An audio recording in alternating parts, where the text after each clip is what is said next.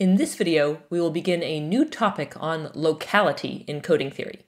In particular, we will discuss locally decodable and locally correctable codes. Here's the basic setup for locally correctable codes. As usual, we have a sender Alice, who has a message X in sigma to the k that she wants to send to a receiver Bob. So what she does is she's going to encode her message X as some code word C in sigma to the n and send it to Bob. And, as usual, something bad is going to happen. As is normal for us, the bad thing that's going to happen is that some p fraction of symbols are going to be adversarially corrupted. So there's some bad guy, pictured here, who's going to corrupt some p fraction of the symbols. That will give us a corrupted code word C twiddle. So far, this is exactly the same as what we've been talking about before. The difference is that now Bob does not actually want to recover all of Alice's message. Instead, Bob just wants to recover part of Alice's message, or perhaps part of the code word. In this example, maybe Bob only wants C7, the seventh symbol of the code word. The astute viewer will realize that if Alice and Bob are using an error-correcting code, they should be fine. Bob can just read this entire corrupted code word, fix the errors, correct it to recover the original code word C, and then just look at the seventh symbol. However, that might seem somewhat wasteful. Bob is going to do a lot of work, and he's going to recover the entire code word that Alice sent, just to throw it all away and keep just the seventh symbol. If there weren't any errors, Bob would just go ahead and look at the seventh symbol. If he's given this code word C as an array, he can do that in constant time, and he'd be happy. The issue is, what if the bad guy, being very mean, happened to corrupt that seventh symbol? So our goal is going to be for Bob to do something else. We're going to want Bob to do something that's closer to just look up the seventh symbol than it is to read the entire thing, do the decoding, and then throw away almost all of it. What we're going to hope for Bob to be able to do is to query just a few different positions of this code word, like that one, and that one, which may or may not include the seventh symbol, and from those few positions, be able to deduce the information that he wants. If Bob can do that, we say that the underlying code is a locally correctable code. So here's a definition. Just a quick warning, this is not the actual definition. We're going to have to modify it a bit to get a definition that we like. But let's start with this. So this definition says that a code C, in sigma to the n, is P, capital Q locally correctable, or it is an LCC, if there's some algorithm B here stands for Bob, so that the following holds. For all received words W of length n, so that W is close to some code word, that is, so that there exists some code word so that the Hamming distance, or relative Hamming distance between C and W is at most P, and for all positions I, when I run this algorithm with query access to W on input I, the algorithm makes at most Q queries to W and returns CI, the ith symbol of the code word. Here, this notation, with a little W in parentheses up top, means that the algorithm B has access to, let's say, an array that contains W, and it can access any coefficient of W, Wj or something like that, in time big O of 1. And such an access is called a query, and our guarantee says that at most Q queries are made. Let's draw a picture of this definition. As before, we have some code word, and then some bad guy comes along and corrupts this code word. So let's say the bad guy corrupts it in at most a p fraction of places, and that's going to change this code word into some received word W, so that the Hamming distance, or relative Hamming distance, between W and C is at most P. The bad guy is also going to come up with some index I and demand that Bob, given this corrupted code word, recover the ith index of the original code word.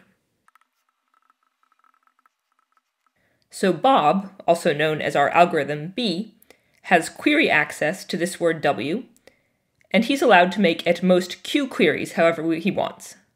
Let's say he queries this position, and so on.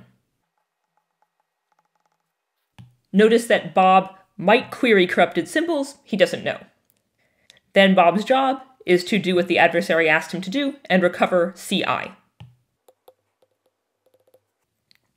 Our hope is going to be that Q is not too large and that we can get away with a constant fraction of errors. So let's say that Q is little o of n. So that is Q divided by n goes to 0 as n goes to infinity. And let's hope that P is big theta of 1. So P is some constant. If we could get this, that would be pretty neat. That would mean that Bob could recover just a little bit of information with just a little bit of information, instead of having to recover just a little bit of information by reading a lot of information and spending a lot of time to decode it. Unfortunately, though, getting this definition with these sorts of parameters is impossible. Can you see why? If not, pause the video now and think about it.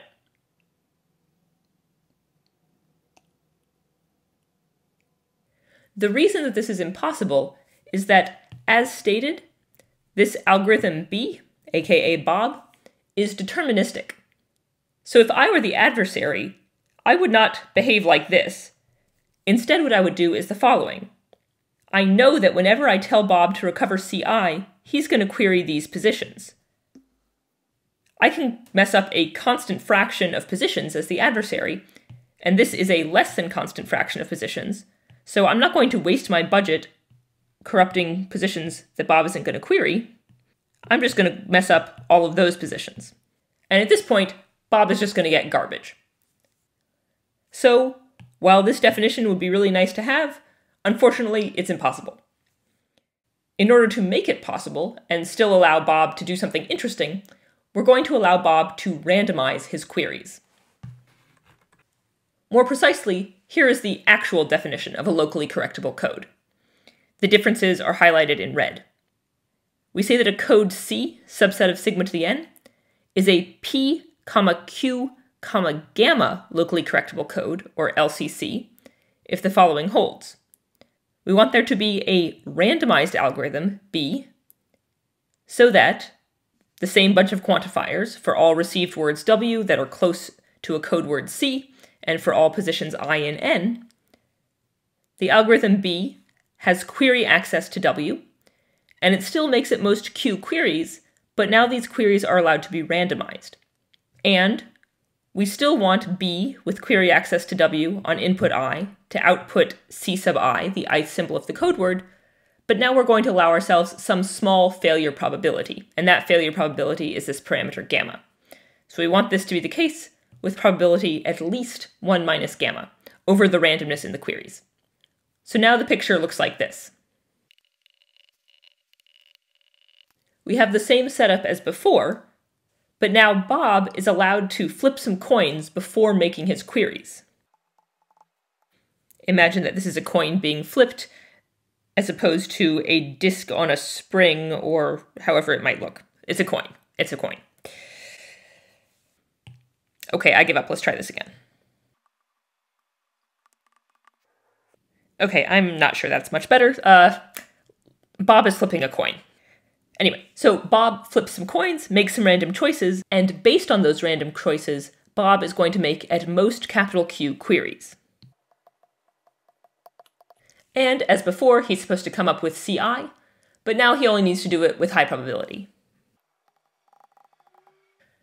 Notice that this time the adversary can't do the same trick that he did on the previous slide, because he does not know when he comes up with I and when he comes up with his errors, how Bob's coins are going to land.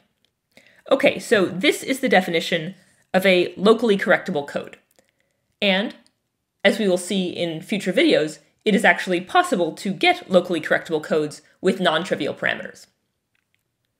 Before we talk about that, though, I just want to mention briefly a few other notions of locality.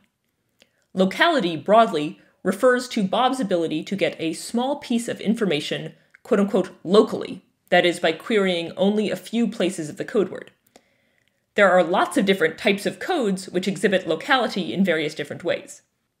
What we just saw was the definition of a locally correctable code. Here, Bob can recover any symbol CI in the presence of worst-case errors, at least with high probability. There's a very related notion called a locally decodable code, or LDC. In this situation, Bob doesn't want to recover any CI, but rather he wants to recover any XI, that is, any single symbol of the message that Alice meant to send, again in the presence of worst-case errors. Notice that if your code is systematic, then the message symbols appear as some of the code word symbols, and so a locally correctable code is stronger than a locally decodable code in that case. There's also a notion of a locally testable code, where Bob just wants to make a few queries and figure out whether or not the code word seems legit. And there's another notion called a locally repairable code, or locally recoverable code, or LRC, in which Bob wants to recover XI or CI, depending on the context, from just a few queries, but in the presence of worst-case erasures rather than worst-case errors. There are also many, many more, but I ran out of room on the slide. As you can tell from this proliferation of definitions, locality has applications all over the place. One natural example is in storage. Perhaps you want only a small piece of your data, but then it would be wasteful to decode the entire code word. That's the situation where locally repairable codes are useful. These things, LCCs, LDCs, and LTCs, also have lots of different applications, and they come up especially in complexity theory and cryptography. We'll see a few applications of these different types of locality in later videos. In the next few videos, though, we'll seek some constructions of locally correctable codes with non-trivial parameters.